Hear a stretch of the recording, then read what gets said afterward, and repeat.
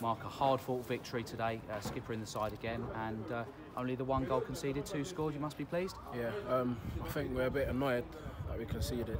I think we defended well all game. But yeah, the win, that's all that matters, 3 points. And obviously Michael Cheek, typical of Bromley players to put their body on the line, and it showed in scoring that winning goal, unfortunately sustaining the injury. Yeah, I think Gaffer's been elaborating on, just being aggressive from the front line, and for him to do that after we just conceded the goal, literally put himself, he had to come off after that.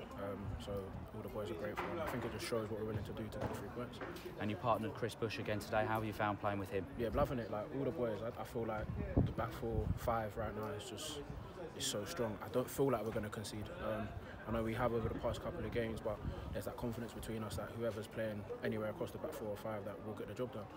And Alfie Dowsey coming in with just 1 training session, could have scored a couple of goals. He was fantastic, wasn't he? I'm having him. Sharp, energy as well, which is what you need. I think we had our backs up against the wall a bit at the end of the game, and he's come on fresh legs, and we've skipped up top as well, Jack, and yeah, he's worked them.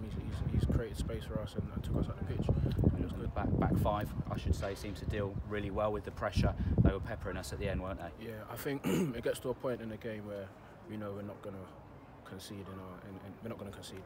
Simple as that. I feel like Gaffer made a genius decision to go through at the back, and all the zones were covered, and we just knew anything that's coming in there, we'll eat it up. We've just been discussing a physical battle for you today with Mike Fondop. Yeah, he's strong. He's strong, but I think I got the better of him today. A bit disappointed at my performance and at daggers against Quigley, again big. So today I just wanted to ensure and pose myself as a centre half. I think collectively we dealt with our strikers today. Mark, thank you and congratulations. Thank you.